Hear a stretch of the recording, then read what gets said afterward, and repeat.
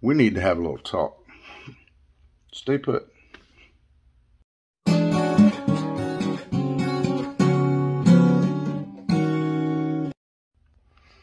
Look, I've talked to you about this, and other people have talked to you about this, and you're still doing it. Just stop it. Just stop it. Just stop.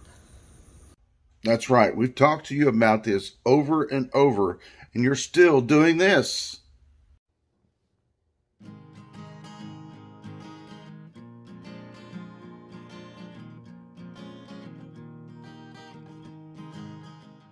That's right, folks. Many of you are out there still trying to set the hook using circle hooks.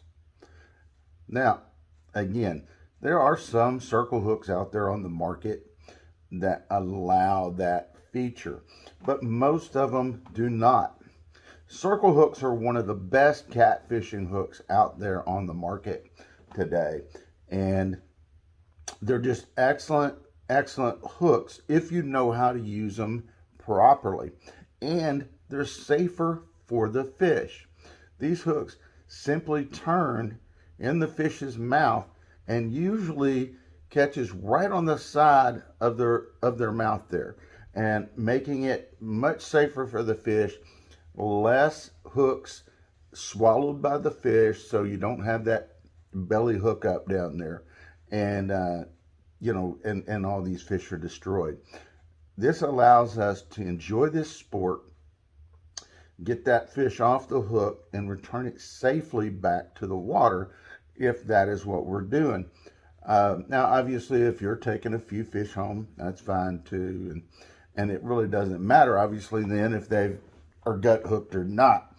But as a rule, we want to release probably the majority of the fish we catch, especially the quality fish, mature age and size or reproduction age, that packs great genes. We want to have them out there reproducing and continuing to build that stockpile of good quality fish out there for us. So we want to do it as safely as possible when catching these fish. Circle hooks are perfect for that. Again, they have the big gap space, perfect for live bait or cut bait, or if you're using chicken liver, whatever. There's plenty of space here for your bait that still allows for the hookup. And again, it catches that fish in the corner of the mouth.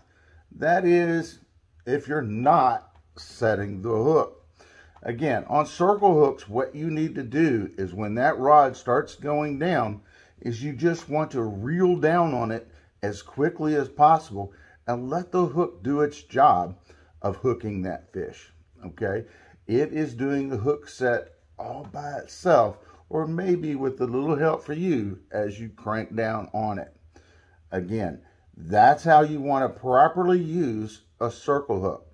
The best thing to do on a circle hook as well is also snail those hooks, and that will help in the setup or hook up of your fish. Again, let's stop and break that habit of trying to set the hook. Folks, I hope that helps you out with circle hooks and how to use them properly. Again, habits are hard to break, and we have to work on that. It was hard for me at first too, and now I am sold on circle hooks, and I'm not going back. Simple as that. Guys, I hope this helped. Be sure to subscribe and give us a thumbs up too on this. And me and Miss Tammy will see you soon back out on the water. Take care, and we'll talk to you soon.